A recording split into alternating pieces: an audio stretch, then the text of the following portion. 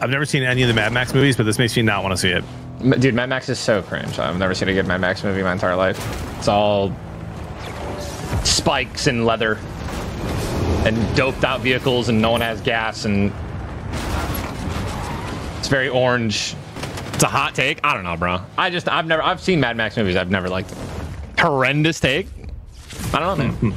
To be clear, I've only seen like 2 Mad Max movies. Can you imagine, by the way, how stupid these cars are going to be in solo build mode?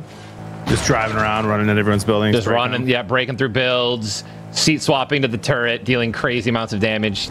Nobody's gonna be more mad than the pro players. Oh, I know.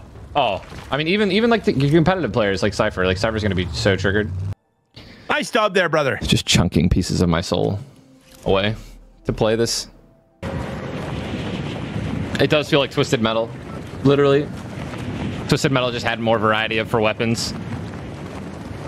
Like all the boosts, the attachments, repairing, like repair boxes. Here's my thing, dude.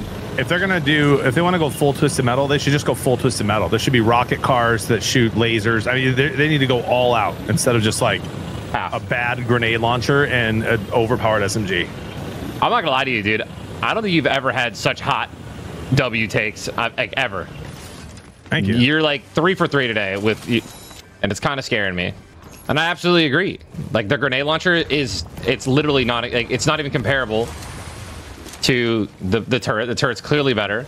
So now you basically, the only thing it's good for is if people are in a bunker, which there's clearly more bunkers right now. Nitro fist.